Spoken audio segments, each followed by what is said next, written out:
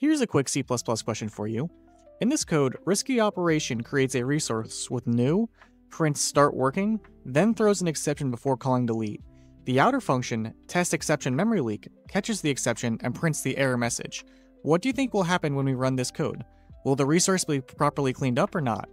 Think about this for a moment and I'll go ahead and explain the result. Okay, now that I've given you some time to think about this, let's go ahead and run this and see what happens. And as we can see, our resource is never released. So why is this? This is because the exception is thrown before the delete resource is called.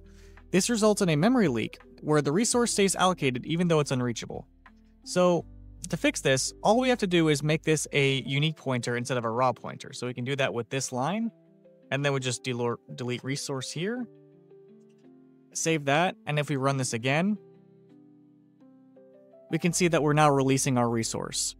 So this is a perfect example of RAII, or Resource Acquisition is Initialization, and why smart pointers are essential in modern C++ to avoid memory leaks and undefined behavior.